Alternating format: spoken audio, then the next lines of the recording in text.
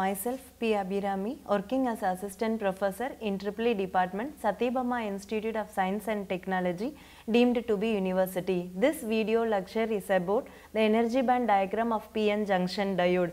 First, we should know what do you mean by a PN junction diode. So, when we are combining a P-type material and N-type material together, the holes from P-type material move towards the N-type material because of its higher concentration region to lower concentration region movement.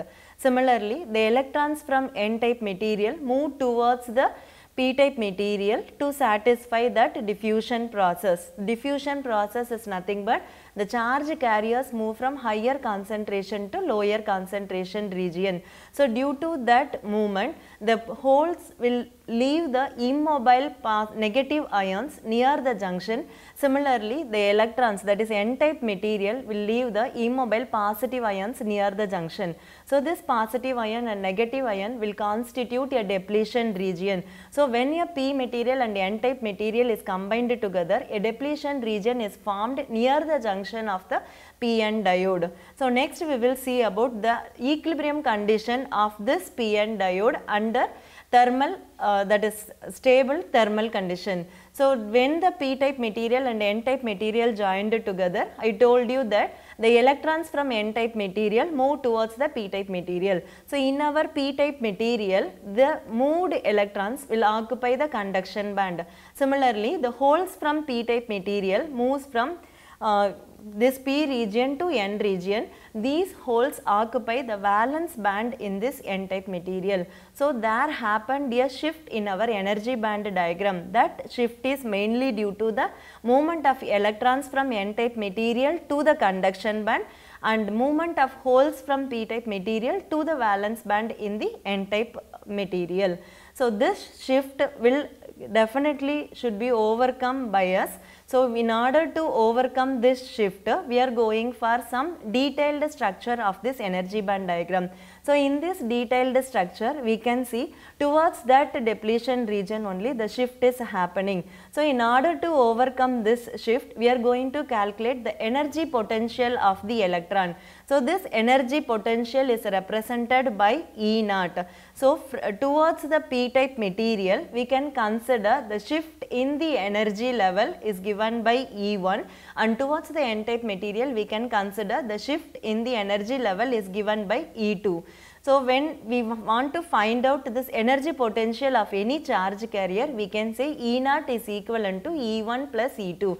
So, why we are going to overcome this shift means under stable condition. So, I want the Fermi level of this energy band diagram to a constant one. So, what do you mean by Fermi level is the maximum energy occupied by any charge carrier under 0 Kelvin, that is termed as Fermi level. So, under thermal equilibrium, we want to make this Fermi level as a constant line. So, to overcome this, we are finding out this E naught equal to E1 plus E2. So, from the diagram, you can see, so E naught we have written this as E1 plus E2. So, now I want to find out the value of E1 from the diagram. So, how we can find out E1 here? So, we know the intrinsic semiconductor occupies half of the energy gap in our energy band diagram. So, what do you mean by half of energy gap? Half of energy gap is nothing but already we know the energy gap is defined as the difference between conduction band and the valence band. So, half of the region means it will occupy the middle of our energy band diagram.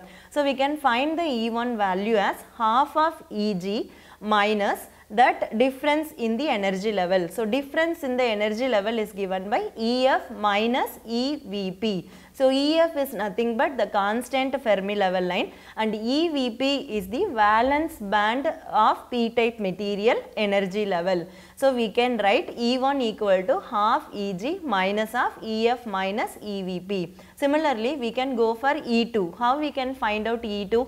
So, E2 can be given as similarly half Eg minus of ECN minus EF. So why we are considering ECN minus EF here means ECN is of higher energy level and EF is lower energy level. So we are getting the equation as E2 equal to half EG minus half ECN minus EF. So what is our E naught now? E naught is given as E1 plus E2. So if you are adding these two equations, you will get E naught equal to half EG minus EF minus EVP plus half EG minus ECN minus EF. So this half EG plus half EG becomes EG. So we got the equation for E naught as E naught equal to EG minus EF minus EVP minus of ECN minus EF. So in this equation we are going to find out these terms differently, that is separately. So the first one we are going to find out EF minus EVP term. So for finding out this, we are considering the concentration of holes in a valence band.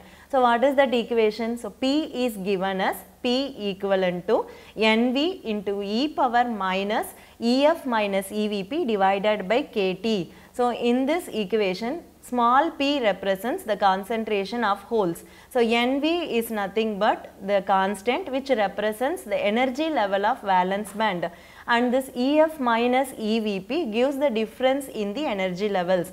K is nothing but the Boltzmann constant and T is the absolute temperature. So from this equation you can get the value of EF minus EVP. So how we can get that means you have to take natural log on both the sides. So when we are taking natural log on both the sides, we can get the equation as EF minus EVP equal to KT into natural log of NV divided by small p we will get.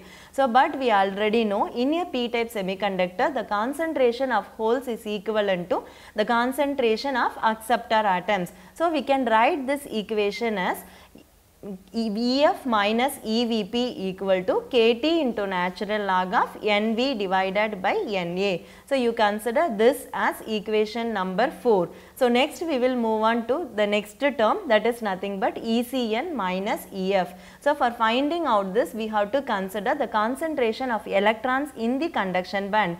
So it is represented by the equation small n equal to NC into e power minus of ECN minus EF divided by KT. So this small n represents the concentration of holes. NC is nothing but the constant which represents the energy level of conduction band, and this ECN minus EF represents difference in the energy levels. K is the Boltzmann constant and T is the absolute temperature. So from this equation also, if you want to find out the value of ECN minus EF, we have to take natural log on both the sides. While taking the natural log on both the sides, you will get the equation as ECN minus EF equal to KT into natural log of NC divided by small n we will get it. So but here also we know that small n, that is the concentration of electrons in a n-type semiconductor, is given by the concentration of donor atoms. So we can write the equation as ECN minus EF equal to KT into natural log of NC divided by ND. You consider this as equation number 5.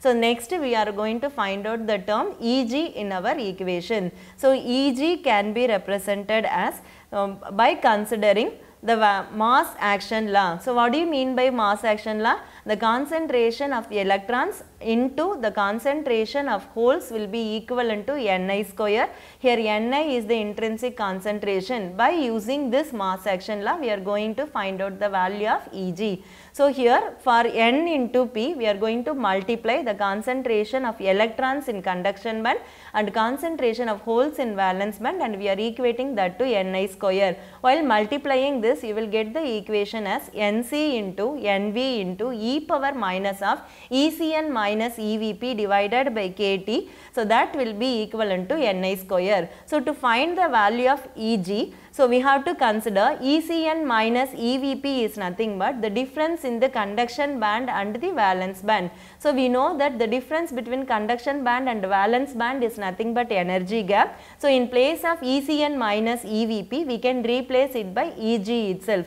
So you will get the equation as e power minus Eg divided by KT equal to Ni square divided by Nc into Nv. So from this we want to find the value of Eg. For that you have to take natural log on both the sides. While we are taking natural log on both the sides, we will get Eg will be equivalent to Kt into natural log of Nc into Nv divided by Ni square. You take this as equation number 6. So now we are going to substitute equation number 4, 5 and 6 in equation number 2. So equation number 2 is nothing but E naught equal to Eg minus of Ef minus Evp minus of Ecn minus Ef. When we are substituting this, we will get the equation as E naught equal to, so the Kt term is common in all the 3 terms, so you can take it outside, and similarly natural log is also common, so we can take the equation as E naught equal to Kt into natural log of Nc into Nv divided by Ni square into Na divided by Nv into Nd divided by Nc. So we can cancel the terms Nc and Nv both in the numerator and the denominator. So we will get the equation as E naught equal to Kt into natural log of Nd into Na divided by Ni square. So Nd is the concentration of donor atoms, Na is the concentration of acceptor atoms. So we can say the energy level shift in the energy band diagram is given by this equation. So it depends mainly on the concentration of donor atom and the acceptor atom and on the intrinsic concentration parameters. So up to this we have find out the energy potential of any charge carrier. If you want to find out the voltage of this charge carrier, we have to divide that equation by Q. So we can write V naught is given by E naught divided by Q. So that equation is given as V naught equal to 1 by Q into Kt natural log of Nd into Na divided by Ni square. So up to this we have seen about the energy band diagram of PN diode. In the next video lecture series we can go for the different special semiconductor devices or special PN diodes we are using in our day-to-day life. Thank you.